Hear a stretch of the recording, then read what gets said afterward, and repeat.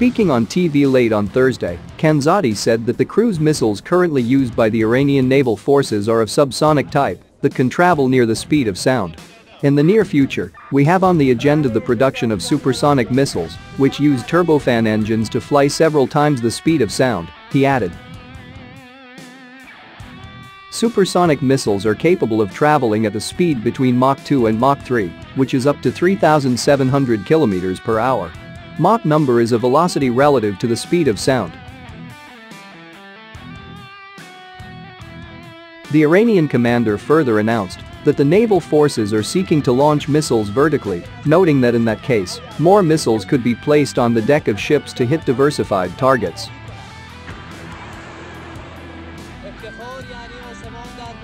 The missile engines used by Iran's navy will definitely undergo changes so that they can withstand higher temperature for a long time, he said, adding that there would also be reforms in refueling and navigation systems.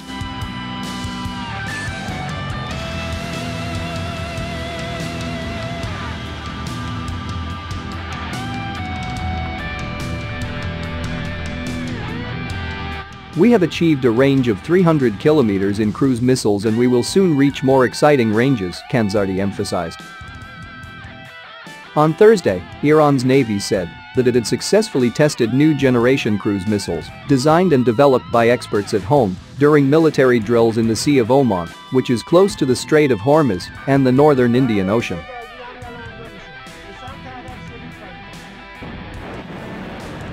The missiles destroyed targets at a distance of 280 kilometers, 170 miles. The projectiles, which were launched from both trucks and ships, hit buoyant targets in the sea.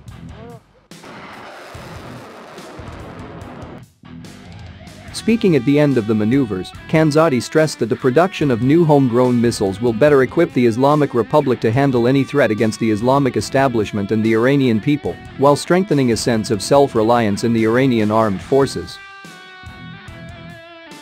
Iran says its missiles serve self-defense purposes, stressing that they are mere means of defending the nation against enemy threats. Iranian state TV has aired footage of what it said was a new Revolutionary Guard base, a missile city armed to the teeth with cruise and ballistic weapons. Inside the underground facility, the footage broadcast Monday shows what appear to be advanced munitions, including scores of missiles lined up along concrete walls. Outside, the base hosts what the Guard said is electronic warfare equipment, including radar, monitoring devices and simulation and disruption systems. What we see today is a small section of the great and expansive missile capability of Revolutionary Guard's naval forces, Guards Commander Gen. Hossein Salami said on the broadcast. The state TV broadcast did not disclose the exact location of the base, and its authenticity hasn't been independently verified, but it is believed to be one of several underground facilities that the Islamic Revolutionary Guard has built along the Gulf Coast as tensions with the US, Israel and the region rise.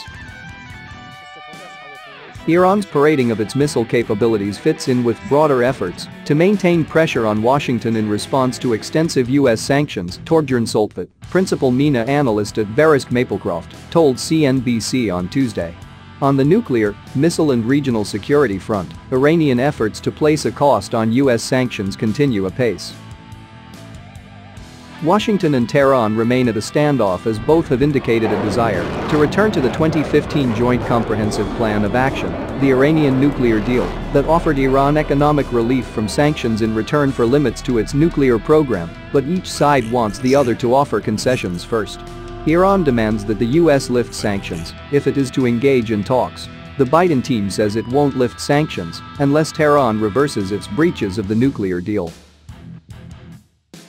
Those breaches include upping its uranium enrichment and stockpiling beyond the parameters of the JCPOA, curtailing UN inspector access to its nuclear facilities, and producing uranium metal, which can be used in a nuclear bomb.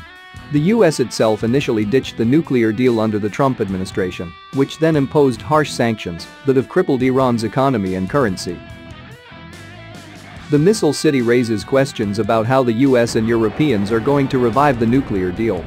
There's also no doubt that Iran's growing missile capability is a complicating factor for the Biden administration as it explores the possibility of a US return to the JCPOA, Soltvedt said. Iran, lacking the advanced air force of some of its regional neighbors like Israel and the UAE, has instead invested heavily in indigenous missile development and has one of the largest missile programs in the region. The IRGC in general places a lot of emphasis on using missiles to project power, said Jeffrey Lewis, director of the East Asian Non-Proliferation Program at the Middlebury Institute of International Studies at Monterey. The Missile City is indicative of how much importance the IRGC Navy places on conventional missiles in projecting its power into the Gulf.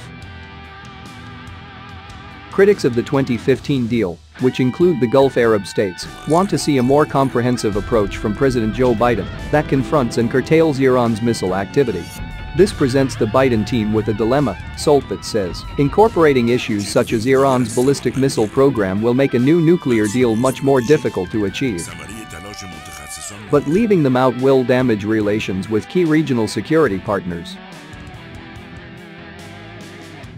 The Army on last year held the large-scale military exercise, which included testing drones and firing cruise missiles. The war game, dubbed Zulfikar 99, kicked off under the command of the Army's Zulfikar base.